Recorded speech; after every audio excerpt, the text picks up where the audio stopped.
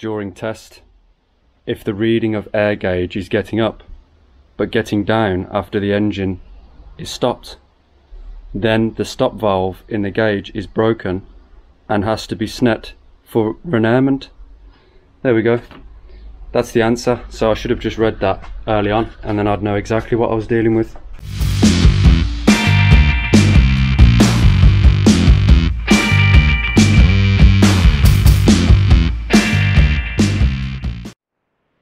So the end is near for the wagon, and in some ways for the 244 as well, because it's the last big job that I have to do on both of them, an engine swap.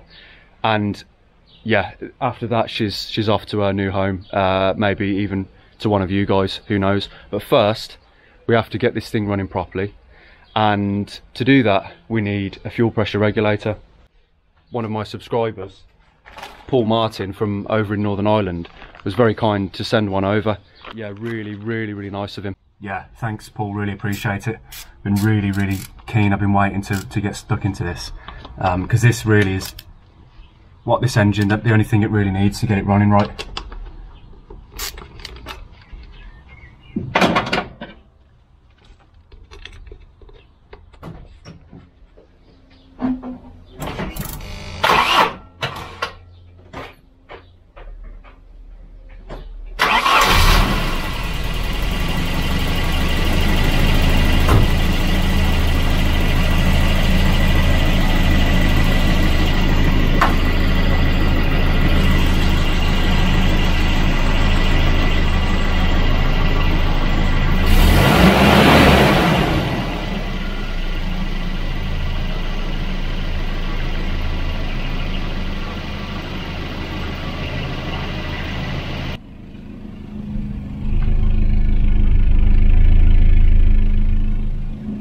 It's like a sewing machine, isn't it? It's got such a smooth idle now.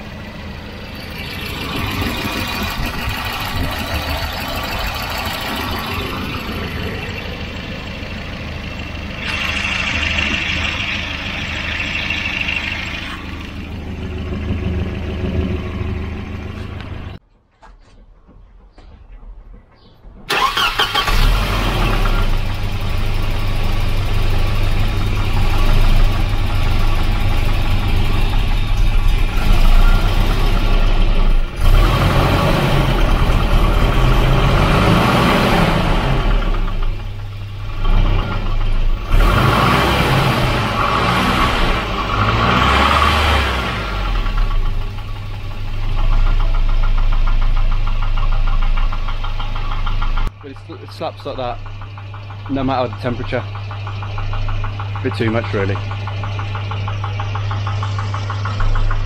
Yeah, it's just a bit too loud. I mean, by comparison, you know, it's a huge difference there.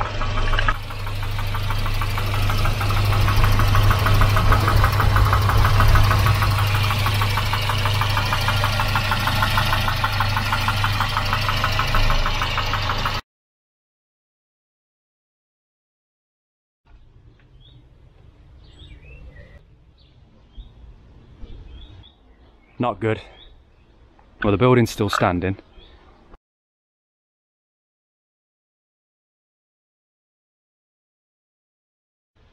Right, so yeah, I've got my carpets drying out in the sun. Now it looks a little bit like a gypsy campsite, doesn't it?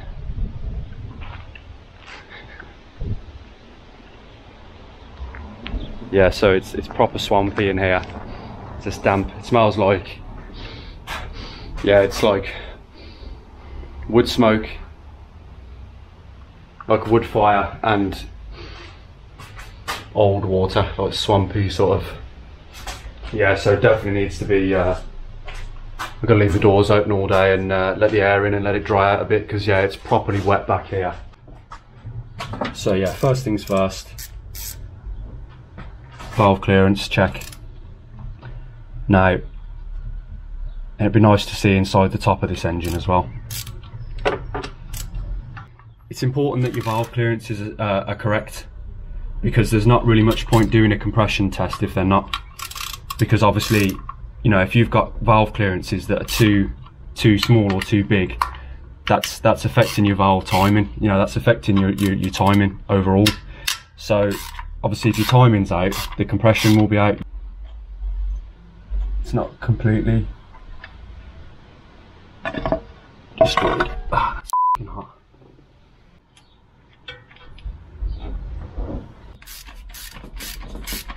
So yeah, I mean, this camera will never focus on it, but that says point when there's not oily fingerprints on it. 0.3. I'm sure it's supposed to be between 0.3, 0.4, 0.33, 0.30. Goes in nice. Yeah. Yeah. So there we go, 0.3 on that one. The hot figures, it should be between 0.35 and 0.45. Cold figures is between 0.3 and 0.4. And this engine is piping hot. I mean, I almost can't touch anything on it. So it's a little bit tight. It's just about 4.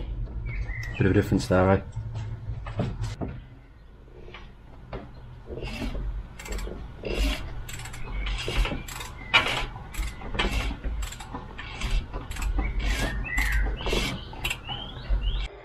.4 in here. Yeah. Let's jump down to a 3.5. Yeah. Probably a 3.5. Let's try a 3.8.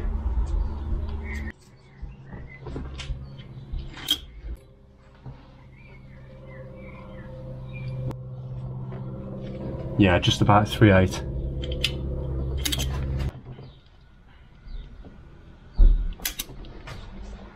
0.4.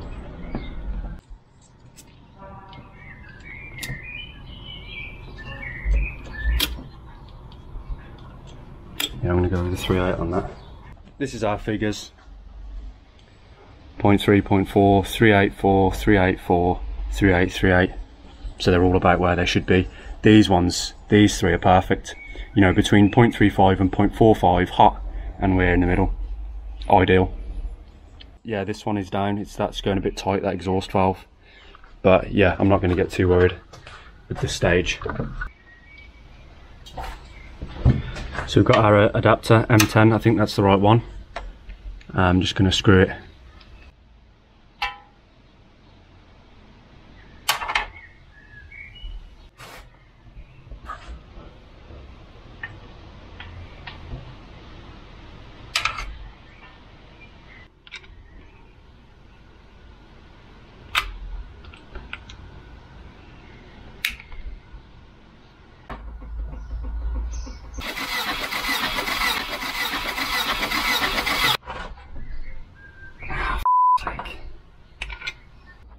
So actually, whilst I was ordering another tester, a used one off eBay, smart move of course, in between this I actually took the thermostat off the silver wagon and put it on this. Obviously I want to replace it with a brand new thermostat of course, but I'm going to swap the radiators over and do some other stuff. Well, potentially the engines, depending on how our compression test does today.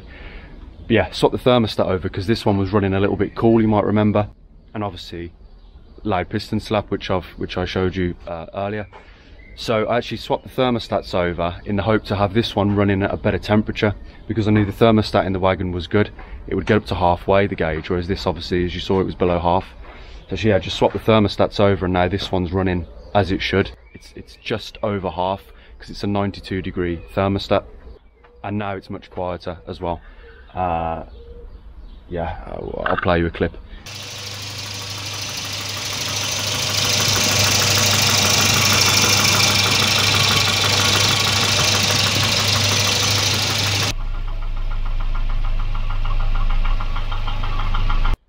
So now that it's actually getting up to temperature, the slap is still there, but it's much less, and it's good enough now. It doesn't turn heads anymore. You know, now the car turns heads, but for the right reasons, not the wrong reasons. So yeah, I'm quite happy with it, to be honest. I'm definitely leaning on the side of leaving this engine in.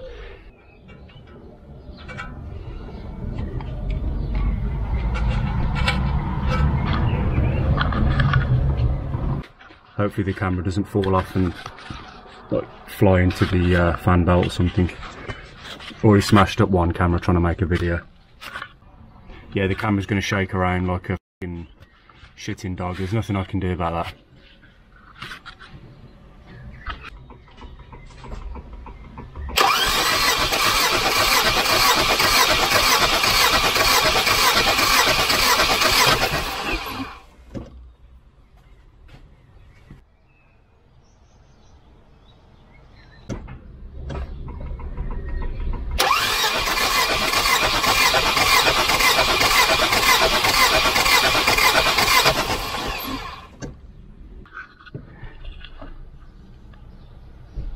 $170, actually $172.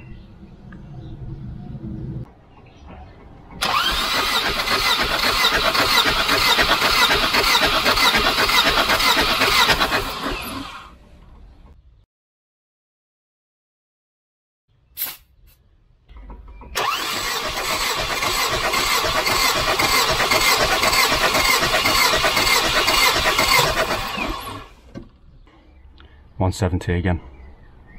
So there we go. Yeah, I'd call that a success. 170 across the board, way better than I was expecting. So yeah, goes to show, even if you've got a noisy engine, it makes no difference. Yeah, just because you hear a piston slap, you think, oh, that's it. Really not, especially on these. Yeah, and it goes to show, even as noisy as the slap is, like it's not like even it's down on one cylinder or anything like that. It doesn't burn any oil. Thanks for watching.